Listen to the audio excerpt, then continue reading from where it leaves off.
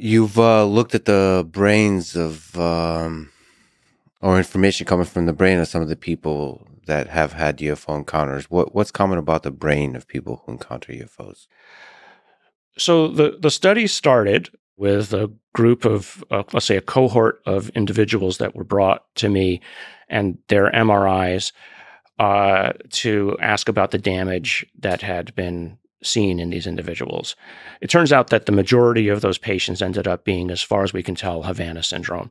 And so, for me at least, that part of the story ends in terms of the injury. It's likely almost all Havana syndrome. That's somebody else's problem now. That's not my problem. But when we were looking at the brains of these individuals, we noticed something right in the center of the basal ganglia in many of these individuals that at first we thought was damage. It was basically an enriched patch of MRI dense neurons that we thought was damage, but then it was showing up in everybody, and then we looked and we said, oh, it's actually not. The other readings on these MRIs show that actually that's living tissue. That's actually the head of the caudate and the putamen. And at the time, and I remember even asking a good friend of mine at Stanford, who is a psychiatrist, what does the basal ganglia do? He said, oh, the basal ganglia is just about movement and nerve and motor control. And I said, well, that's odd because these other papers that we were reading at the time started to suggest that it was involved with higher intelligence and is actually downstream of the executive function and involved with intuition and planning. And then if you think about it, if you're going to have motor control, which is centralized in one place, motor control requires knowledge of the environment. You don't want to move something and hit the table. Or if you're walking across a room, you want to be aware and cognizant of what you might bump into.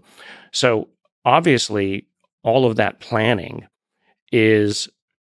requires access to all the senses. It requires access to your desires and memory, knowledge of where and what you want, and desire to walk near or by. Like I use the example of you're at a party, you want to avoid that person, you like that person, the waiter's about to drop something.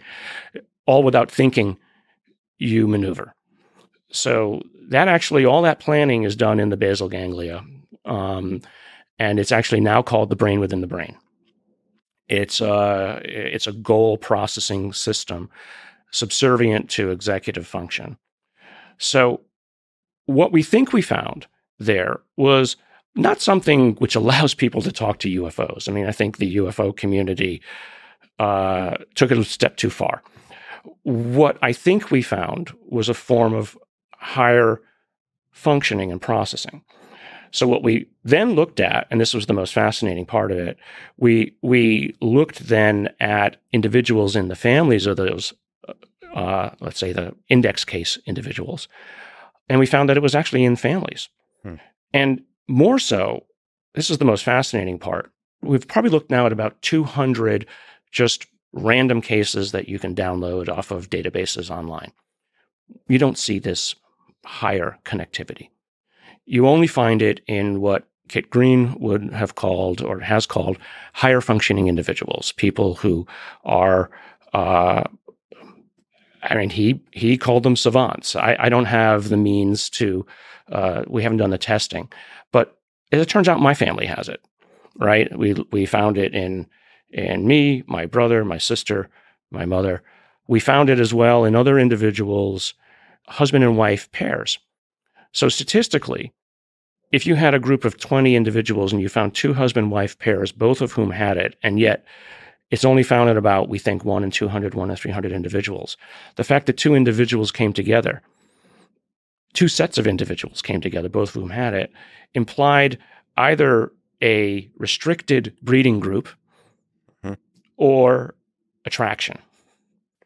The reason why it seems to be in, let's say, so-called experiencers or people who claim, if intuition is the ability to see something that other people don't, and I don't mean that in a paranormal sense, but being able to see something that's in front of you that other people might just dismiss, well, maybe that's a function of a higher kind of intelligence to say, well, I'm not looking at an artifact.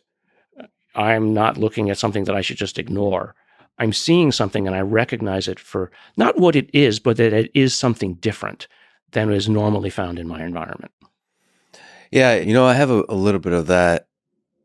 I seem to see the magic in a lot of moments. Like I have a deep, it's obviously, not obviously, but it seems to be chemical in nature that I just am excited about life. I love life. I love like stupid things. It feels like I'm high a lot, on like mushrooms or something like that, where you'd really appreciate that. So I'm able to detect something about the environment that maybe others don't. I don't know, but like I seem to be over the top grateful to be alive on for a lot of stupid reasons, and that's in there somewhere. I mean, it's kind of interesting because it really is true that our brains, the way we're brought up, but also the genetics, enables us to see certain slices of the world, and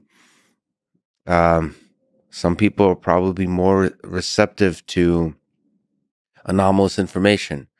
They see the magic, the possibility in the novel thing, Right. as opposed to kind of finding the pattern of the common, of the regular.